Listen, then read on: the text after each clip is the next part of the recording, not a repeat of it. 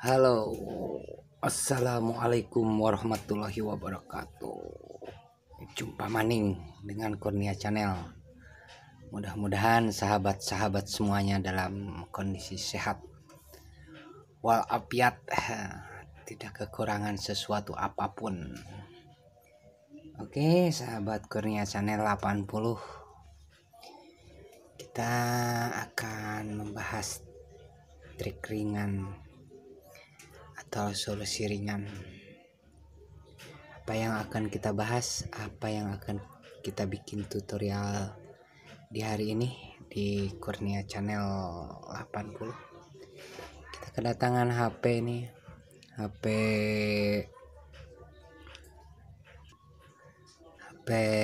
Xiaomi atau Redmi Note 5A. Oke, ini HP itu nggak rusak ya, cuma si yang punya ngeluh ini tombol powernya ini susah alias sudah tenggelam ya sahabat. Ini cuma trik atau tutorial sederhana ya sahabat.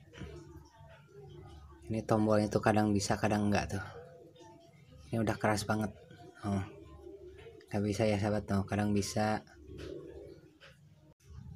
kadang enggak ya. Sahabat-sahabat semuanya, sahabat Kurnia Channel, bosku semuanya, ini bisa dipastikan si tombol atau fleksibel powernya bermasalah. Tapi kita lihat dulu nanti si fleksibelnya apa si tombolnya aja yang sudah tenggelam. Ini udah kita belikan ya, ini tombolnya nih, dan ini fleksibelnya. Kita akan lihat dulu. Jadi Kurnia Channel karena ini belinya online, jadi langsung beli sepaket fleksibel power sama tombol power sama volumenya ya bosku sahabatku. Tapi kan kita lihat apakah si fleksibel atau si tombolnya saja yang harus diganti. Oke, gimana cara menggantinya, gimana cara membongkar dan membuka casingnya. Ini gampang ya bosku sahabatku. Ini tinggal kita cungkil dari pinggir seperti biasa. Kalau Xiaomi, Oppo, Vivo ini tanpa dibaut, bautnya itu ada di back cover ini, tutup ini ya bosku. Nih, kita putar pakai kuku panjang juga boleh, tinggal kita putar. Tapi tadi jangan lupa ya, SIM cardnya dibuka dulu ini biar tidak mengganjal. Baru bosku buka dengan sedikit mencungkilnya. Oke bosku, kita akan menjajalnya. Lumayan susah bosku. Ini dia kunciannya lumayan kencang. Ini tanpa ada lem sebenarnya bosku. Nah, udah terbuka bosku. Ini udah terbuka. Baterainya yang buat Redmi Note 5 itu BN45 polimer baterai, kapasitasnya 3900 mAh. Oke, kita akan coba ini tanpa tombol. Kita akan coba tekan-tekan si fleksibel on off nya apakah berfungsi. Oke bosku, ternyata tombolnya ini berfungsi, volume juga berfungsi. Berarti yang bermasalah itu di bagian tombolnya ya bosku. Nih, oh, udah lepas bosku.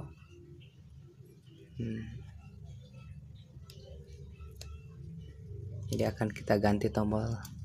Ini murah ya bosku, cuma 5.000 rupiah di toko-toko online atau di market online. Ini nih udah pada tenggelam ya bosku, si pentilannya atau si centilannya nih. Ini udah dipastikan udah jelek, udah rata. Ya akan kita ganti, bosku. Kita ganti, gampang ya bosku. Tinggal kita buka fleksibel tombolnya ini. Harganya cuma 5.000 rupiah, tapi ongkos kirimnya lumayan nih 10.000. Jadi kalau cuma beli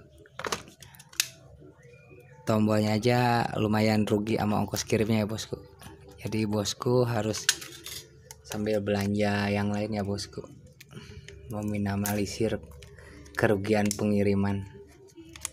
Tapi banyak di toko offline juga, cuma kalau di toko offline tuh harganya 10.000 ya bosku. Penampakannya bosku. Jadi dia tombol volume sama tombol power itu nyatu ya bosku. Ini gampang sama mudah banget dan gampang sekali. Tinggal masukin ke sini aja ya bosku. Tapi kita bersihin dulu. Ini dari debu-debu nih, biar tidak menghalangi. Ada bekasnya. Biar terpasangnya itu mantap, tidak terhalang sama kotoran-kotoran yang tersisa. Ya bosku, gampang ya bosku. Kita akan pasang tombolnya. Kita akan pasang tombolnya. Tinggal kita masukkan aja. Ada centilannya ya bosku. Ada dudukannya juga.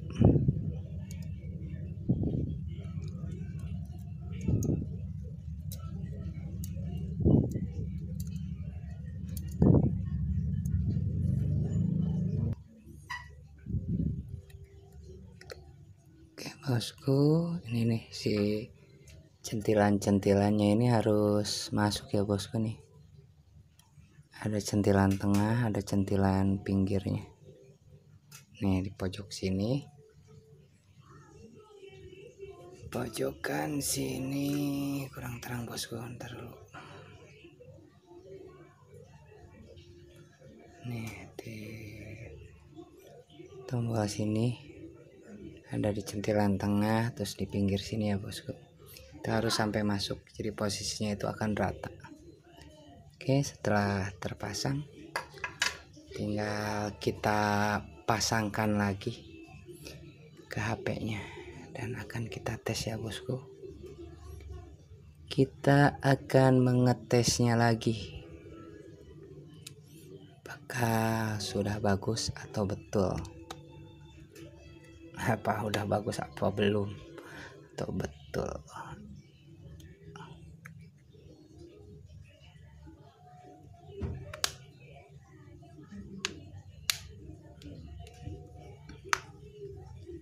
Tekan-tekan ya biar mengunci dulu. Tapi hati-hati jangan terlalu tekan, nanti si LCD pecah. Kita akan lihat hasilnya. Oke bosku, udah berfungsi dengan normal, tombol volume, tombol power.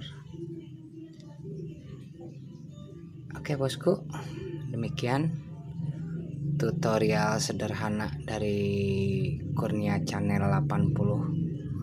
Mudah-mudahan bermanfaat bagi bosku-bosku semuanya, bagi sahabat-sahabatku semuanya. Demikian, wabillahi taufik wal hidayah. Wassalamualaikum warahmatullahi wabarakatuh. Tetap semangat.